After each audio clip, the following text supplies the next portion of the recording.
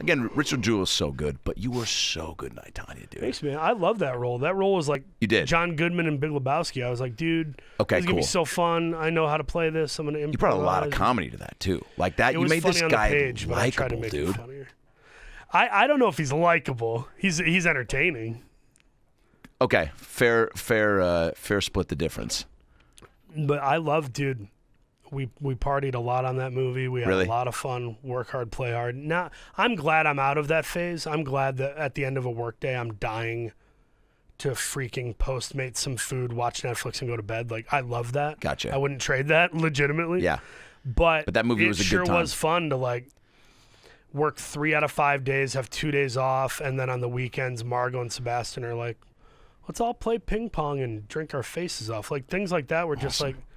It just made it feel like what I call adult summer camp, where it's like, you know, this is really us soaking in the moment and like letting ourselves get swept up in the fun, you know. Not every project's like that, right? It truly depends on the cast and, right? Depends on the cast and sometimes the tone of the movie.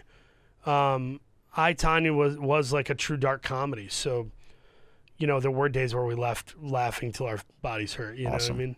And that's not the case on other stuff. Other stuff is just taxing, and you get in the big cast van and you go back to set and everybody's quiet. Richard Jewell, Clint wasn't coming up to you being like, there's a Dave & Buster's 15 miles away.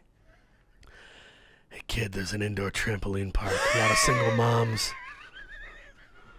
A lot of single moms. What do you say we tuck in our T-shirts and act like a couple of squares, rake one of these ladies in? We went. That was another adult summer camp where, like, every night, me, John Hamm, Sam Rockwell, Olivia Wilde, sometimes Clint or Kathy Bates would go out and like, let's get a salmon and let's get a steak and 2 plates of pasta and 2 bottles of wine and cocktails and let's just pass them around.